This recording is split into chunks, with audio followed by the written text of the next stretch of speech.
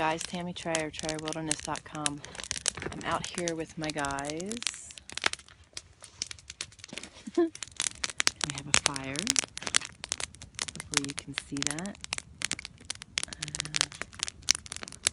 Mountain Man just went and gathered some more firewood. But we're sitting out here. We're snowshoeing. As you can see, got the snowshoes going on.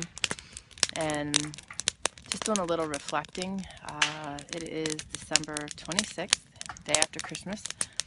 And this time last year, I couldn't even walk a quarter mile. And today we are out here snowshoeing. It feels great. I feel good. I am healing. And it's just so awesome to, look back on a year that was filled with a lot of chaos and valleys, and struggles, and near death for two of us. There's a mountain man.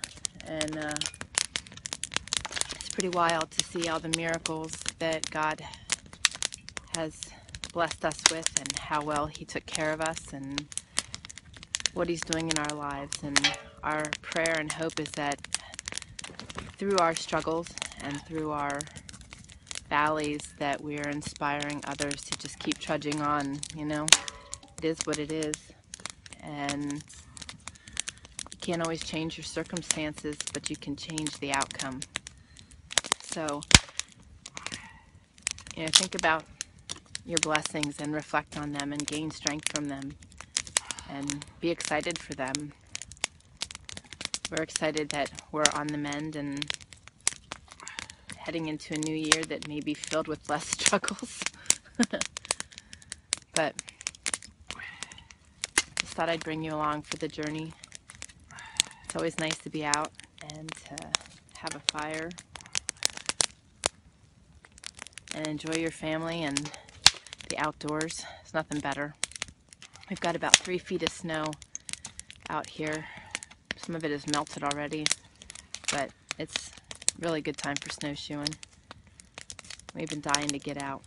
So I hope you all had a really blessed and wonderful Christmas, and we'd like to all wish you a really awesome, dream-filled 2017. How about it? Merry Christmas and Happy New Year.